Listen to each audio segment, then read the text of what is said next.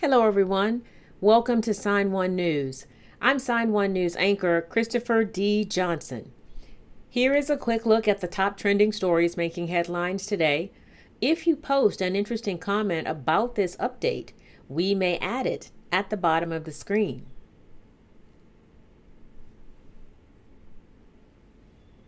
Right now, more than 120 million people are under heat alerts across the U.S.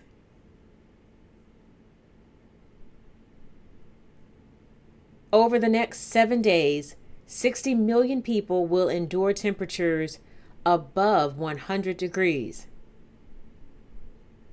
And over 85% of the U.S. population will see heat rise above 90 degrees. Scientists from two global climate organizations say before July is over, this month will be the hottest in Earth's history.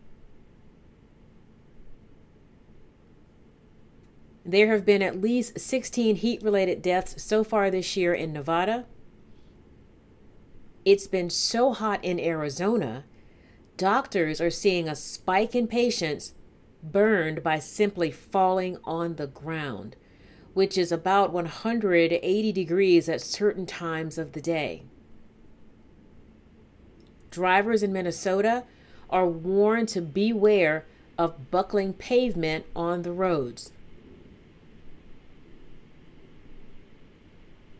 And it isn't just the world's land areas that are scorching in the summer heat. The oceans are suffering too. The water temperature around Florida has risen above 100 degrees Fahrenheit. That's more than 37 degrees Celsius, threatening the world's third largest coral reef and all the wildlife that depends on it.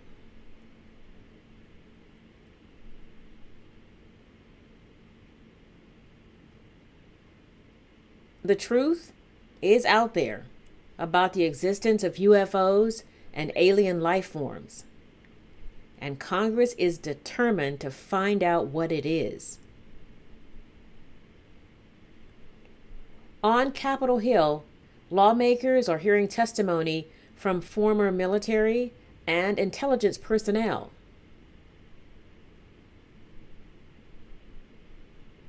They say UAPs, unidentified anomalous phenomena, are more common than we know, and the government needs to take reports of UFO sightings more seriously.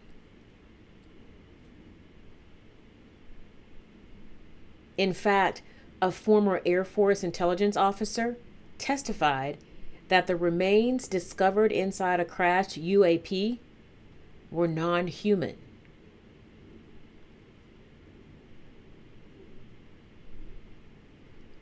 In April, the Pentagon said it was tracking about 650 incidents involving UAPs that they currently cannot explain.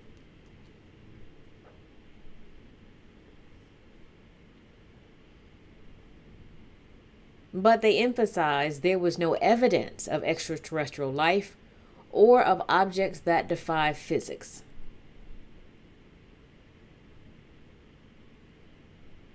The hearing is just the latest effort by Congress to find the truth and what it means for us here on Earth.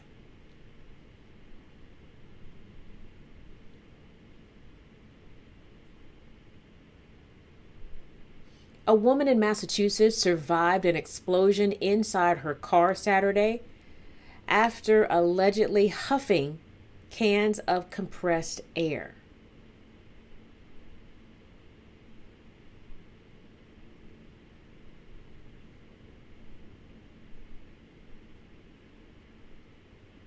She then tried to light a cigarette with the windows closed.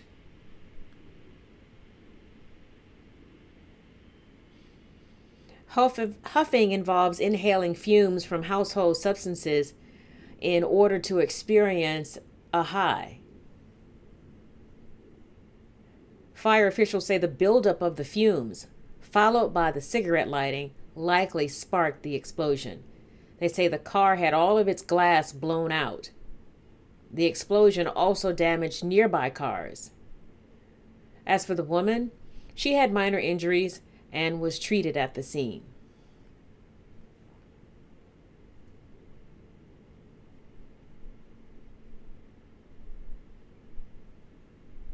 Hunter Biden, son of President Joe Biden, went to court Wednesday. Never before had the son of a sitting U.S. president pleaded guilty in a federal courthouse.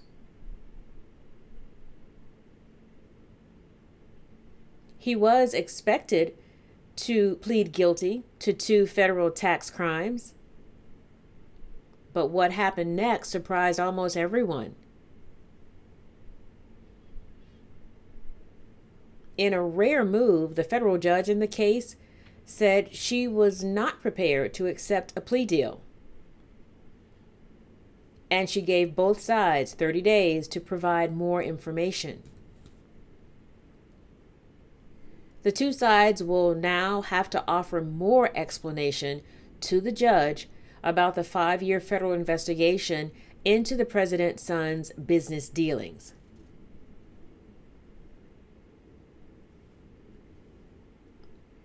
The delay also gives Republicans more fuel to investigate what they believe are President Biden's connections to his son's foreign business dealings. Although there is no proof of any wrongdoing, and the president denies involvement.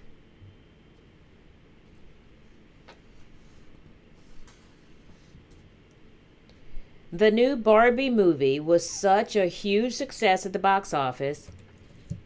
The toy company Mattel is already planning to deliver all kinds of Barbie merchandise for Christmas this year.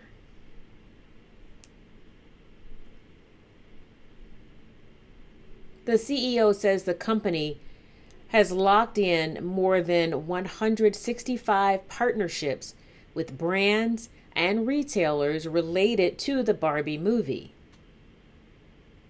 The film, which is based on the famous doll, had the largest opening weekend of any movie this year.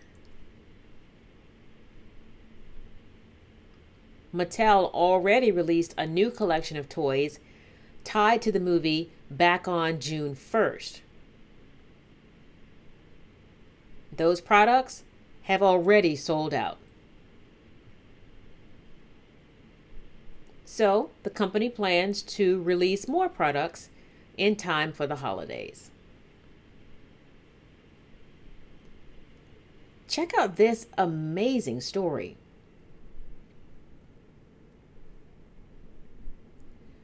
A Rhode Island couple was enjoying clams at a seafood restaurant.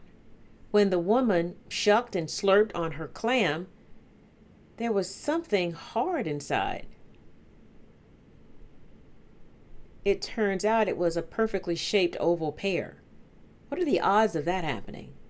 According to a local jeweler, about 1 in a million.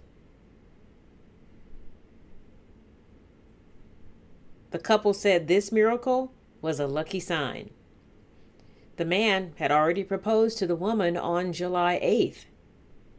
So they took the tiny pearl and turned it into a tailor-made engagement ring. Wow, what an amazing story.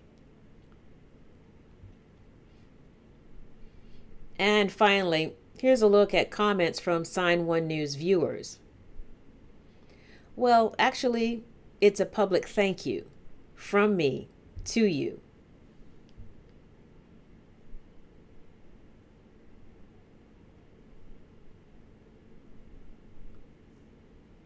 Jacqueline Ferderer and Kashmira Desai. Thank you. Thank you for your kind birthday wishes. I really appreciate it.